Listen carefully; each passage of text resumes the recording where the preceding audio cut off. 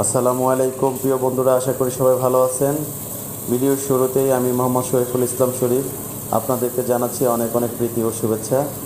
বন্ধুরা, আজকে যে ভিডিওটি দেখতে পাচ্ছেন সেটি হলো যে ট্যাঙ্ক কীভাবে তৈরি করা হয় বা ট্যাঙ্কের ভিতরের পরিবেশটা কীরকম থাকে, ঠিক এই ব্যাপারটা নিয়ে আজকের ভিডিওটা করা। অনেক দিন হলো আমার এই ট্যাঙ্কটা, আজকে অনেক দিন পর আমার এই ট্যাঙ্ক আজকে খালি হয়েছে। অনেক ভাই বা বন্ধুরাই বলেছেন যে একটা খালি ট্যাঙ্কের ছবি বা ভিডিও আমাদেরকে দেখালে আমাদের জন্য অনেক সুবিধা হবে। তো আজকে সময় পেলাম, যেহেতু ট্যাঙ্কের মাছ বিক্রি হয়েছে তাই ভিডিওটা করে ফেললাম। যাই হোক বন্ধুরা, দেখতে পাচ্ছেন এই যে দুটো পোস্ট দেখতে পাচ্ছেন এবং দেখতে পাচ্ছেন যে চতুর্পাশ থেকে যে ঢালু হয়ে আসছে, মাঝখানের জায়গাটা একটু এক্সট্রা করে নিচু। এই নিচু জায়গাটা দেওয়ার কারণ হলো যে এখান দিয়ে যেন ঠিকমতো পানিটা বের হয়ে যায়। এই দেখতে পাচ্ছেন ওখান থেকে পানিগুলো বের হয়ে বাইরে চলে আসতেছে সরাসরি। আর যেহেতু ট্যাঙ্কটা আমার ঢালু আছে এবং মাঝখানে যেহেতু গর্ত করা হয়েছে একটু, যে টোটাল যে আপনার ট্যাঙ্কের যে ফ্লোরটা, সেই ফ্লোরের চেয়ে আমার এই জায়গাটা দেখতে পাচ্ছেন যেখানে দুটো পোস্ট আছে, সেই জায়গাটাকে 4 ইঞ্চির নিচু। যার কারণে আমার মাছ ধরতেও সুবিধা হয়। যখন ট্যাঙ্কের মাছ শেষের দিকে চলে আসে তখন আমার এখান থেকে মাছ ধরতেও অনেক সুবিধা হয়। এবং ট্যাঙ্কের যে সবচেয়ে বড় ব্যাপারটা, ট্যাঙ্কের ময়লাগুলো কখনোই ট্যাঙ্কে থাকে না। আর যেহেতু নিয়মিত আমাদের এটাকে আমরা পরিচর্যার উপরে রাখি, এই জন্য হয়তো ট্যাঙ্কের মধ্যে ওইভাবে ময়লা কখনোই জমতে পারে না। আর ট্যাঙ্ক তৈরি কীভাবে করেছি একটু ভালোভাবে দেখে নেবেন। আর এই দেখতে পাচ্ছেন এটা হলো আমার, এটা দিয়ে মূলত এখানে ইয়ারেশন করা হয়। এটা হলো আপনার ওই ফিশ পন্ড অ্যারোটর বলে, প্যাড্রোলো কোম্পানির। এটা হলো 250 ওয়াট। আমি এটা দিয়ে মূলত এই ট্যাঙ্কটা চাষ করি।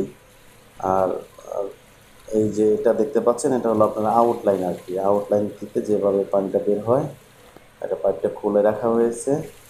আর আমি আউটলাইনগুলো করেছি সব 4 ইঞ্চি পাইপ দিয়ে।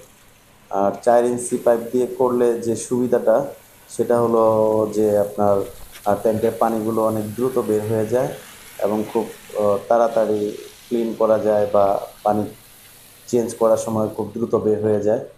তো সেক্ষেত্রে 4 ইঞ্চি পাইপ দিয়ে করাটাই ভালো আমি মনে করি। যাই হোক বন্ধুরা, আমি ঘুরে ঘুরে দেখানোর চেষ্টা করছি, আপনি একটু ভালোভাবে দেখে নেবেন। আর এই ট্যাঙ্কগুলো তো আমার আগে অনেকবার দেখেছেন। এগুলো আমার ছোট কিছু ট্যাঙ্ক আছে, এখান থেকে আমি মাছ সেল করার আগে এখানে রাখি। আর এটা আমার যে রেসে যে ট্যাঙ্কটা আছে সেটা হলো 1,24,000 লিটার, ওই ট্যাঙ্কটা আর কি। যাই হোক, আর এই সমস্ত ট্যাঙ্কগুলো আমার প্রত্যেকটা ট্যাঙ্ক 27,000 লিটার করে ক্যাপাসিটি। তো এই হলো অবস্থা সর্বোপরি। দেখতেই পাচ্ছেন ট্যাঙ্ক ক্লিন করা হচ্ছে। আপনার ভালোভাবে লক্ষ্য করে দেখবেন ট্যাঙ্কটা কীভাবে ঢালু, কোন দিক থেকে ঢালু, কীভাবে এসেছে। তো আপনারা এটা ভালোভাবে একটু দেখে নেবেন, তাহলে হয়তো আপনাদের উপকারে আসতে পারে। যাই হোক, আমি চেষ্টা করেছি ভিডিওটি যেভাবে ভালোভাবে করা যায়। আর যেহেতু প্রফেশনাল ফটোগ্রাফার বা ভিডিওগ্রাফার কিছুই না আমি, তারপরেও জাস্ট মোবাইল দিয়ে চেষ্টা করেছি আপনাদেরকে একটু দেখানোর জন্য। ওই যে দুটো পোস্ট দেখতে পাচ্ছেন, ওই দুটো পোস্ট হলো আপনার ছোট ছোট ছিদ্র করা, ওইখান থেকে মূলত পানিগুলো বের হয়ে যায় আর কি।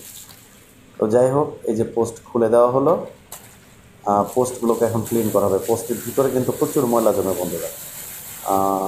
দেখবেন যে ওই দেখেন অনেক অনেক অনেক ময়লা পানি বের হচ্ছে, কারণ এটা ট্যাঙ্কের মধ্যে দীর্ঘদিন থাকার ফলে দেখা যায় এই ভিতরের পাশটাতে এক ধরনের ময়লা টাইপের, শ্যাওলা টাইপের একটা জন্ম নেয়। তো ওইটা অনেক সময় দেখা যায় যে ট্যাঙ্কের ভিতর থেকে পানি বের হতে গেলে অনেক সময় এটা বাধার সৃষ্টি করে। তাই চেষ্টা করবেন 15 দিন বা 20 দিন বা 1 মাস পর পর এই পাইপগুলোকে তুলে ক্লিন করে দেওয়ার জন্য। আর এই পাইপটা হলো আমার 3 ফিট একটা এবং 3.5 ফিট একটা। যাই হোক, পাইপ যে সাইজের ছিল সেই সাইজের বানানো হয়েছে মূলত।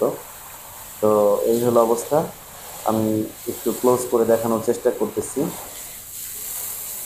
এই দেখেন পানিগুলো কি সুন্দর হয়ে বের হয়ে যাচ্ছে, কারণ নিচে ঢালু থাকার কারণে পানিগুলো আর ওখানে জমতে পারতেছে না। তাই পানিগুলো অনেক সুন্দর এবং দ্রুত গতিতে বের হয়ে যাচ্ছে। তো ঠিক এইভাবেই আমাদের যখন ওই এয়ারেশন চলার সময় পানিতে একটা কম্পন তৈরি হয়, তখন ঠিক ময়লাগুলো এভাবে বের হয়ে যায়।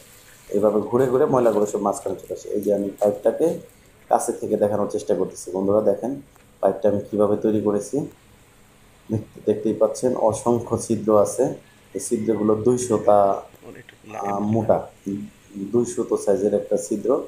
এই দেখেন এটাকে খুব অনায়াসে এখানে লাগায় দেওয়া যায় এবং খোলা যায়, কারণ এখানে 4 ইঞ্চি এলবো দিয়ে এখান থেকে ফিট করে লাইনটা নিচ দিয়ে নিয়ে যাওয়া হয়েছে একদম আউটলাইন।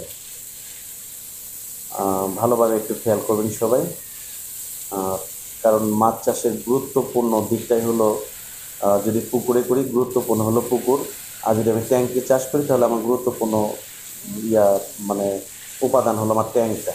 তো সেক্ষেত্রে আমার ট্যাঙ্ক যদি সঠিকভাবে তৈরি না হয়, সঠিক নিয়মে তৈরি না হয়, তাহলে সেক্ষেত্রে দেখা যাবে যে আমার অনেক ধরনের প্রতিবন্ধকতার শিকার হতে হচ্ছে। তাই আমি আসলে সবার জন্য চেষ্টা করলাম আজকে ভিডিওটা করার।